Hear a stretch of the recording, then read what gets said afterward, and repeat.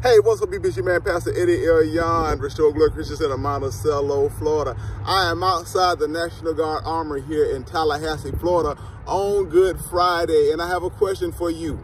What is your weapon of preference? That's right. While I'm outside of the National Guard Armory, I want to share this with you. You know, I'm ex-military. I served the United States Army for 4 years.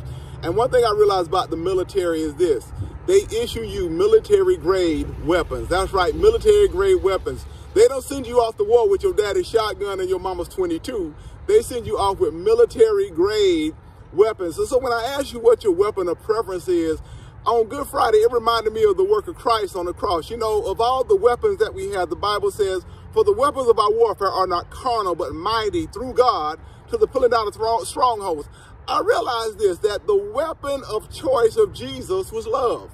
Because even on the cross, when he could have called down legions of angels to free himself, he chose love to stay on the cross. Matter of fact, it was love that allowed him to even get up on that cross. And it was love, the most powerful weapon that bridged the gap between man and God, because it reconciled us back to the King of Kings himself. And so this world is trying to fix all these problems, trying to solve all these situations, and it's not using the true weapon that can break down any of the devil's defenses or his weapons, which is love. So, beloved God, I want to tell you this.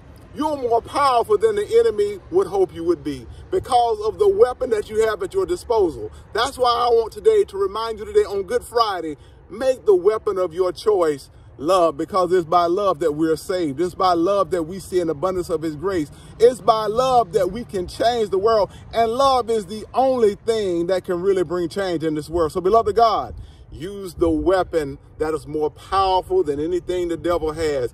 Use love, because it's by love that we are all saved. And thank God that, hey, Sunday he was raised. So, hey, somebody needs to be picked up today. Use love to pick them up. This your man, Pastor Eddie L. Yon, Restore Glory Christians in Monticello, Florida. I'm out of time, but I am not out of word. Want to remind you, everywhere we go, let everybody know that the word of God will restore your glory.